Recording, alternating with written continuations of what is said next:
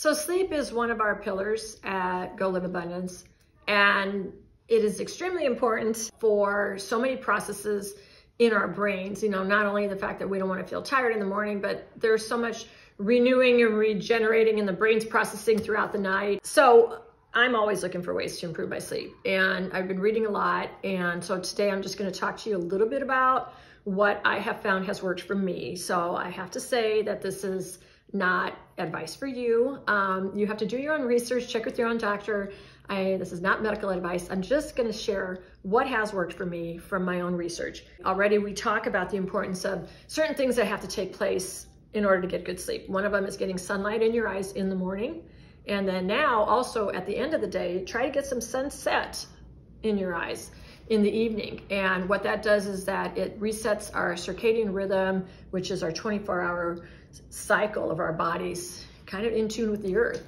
And so when we wake up in the morning, it tells our body to wake up. When we get sunlight in our eyes, when we go to bed at night, we look at the sunset, it tells our body to start slowing down, get ready for bed. So that also includes then to turning off your phones and turning off the TV, turning off any extra lights, because that primes our body to slow down and start getting ready for bed. So a nighttime ritual is important.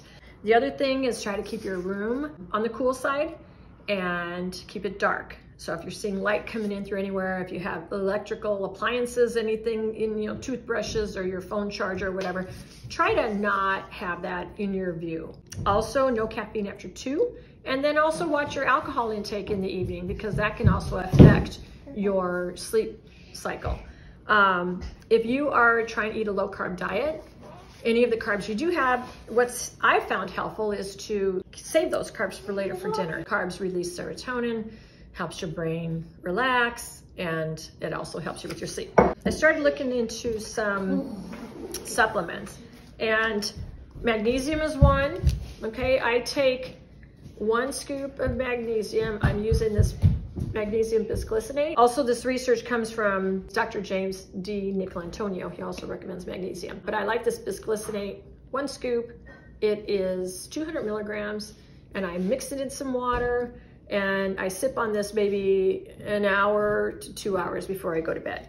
Glycine, I was already drinking bone broth, but not every night. And I just noticed a connection that when I would drink a little bit of glycine before I went to bed, or bone broth before I went to bed, that I would sleep better. And I thought, is that a coincidence or whatever? Just feels good, tastes good. Well, I found out that bone broth is high in glycine. I don't do it every night, like I said, so I started taking glycine. Dr. James D. Nicolantonio recommends 3 grams an hour before bed. Dr. Andrew Huberman recommends 2 grams every 3 to 4 nights.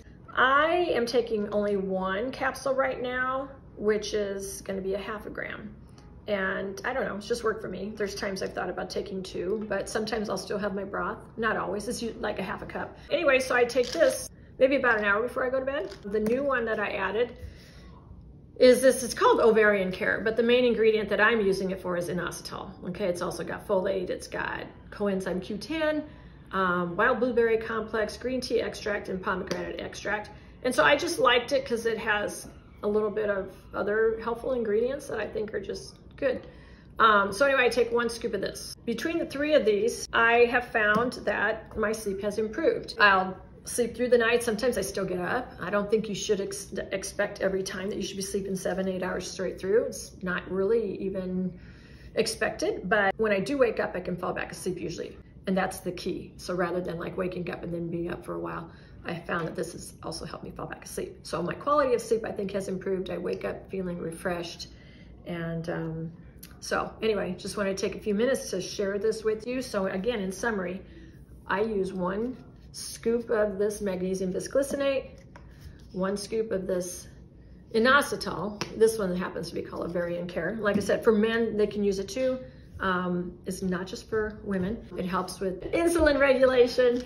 And then this glycine. You'll have to experiment on your own. Some people find that they take inositol during the day, and that's actually more helpful. I have not tried that yet. So I take all of these at night before I go to bed. Like I said, again, I'll still maybe have a 0.5 cup of bone broth or something, but just something to kind of help relax you. And like I said, this ritual kind of primes you for sleep. Again, do your own research, read up on these ingredients, and hopefully it can help you to get some better sleep. And ask us any questions if you like. Wishing you a good night's sleep. Okay, thanks. Good night.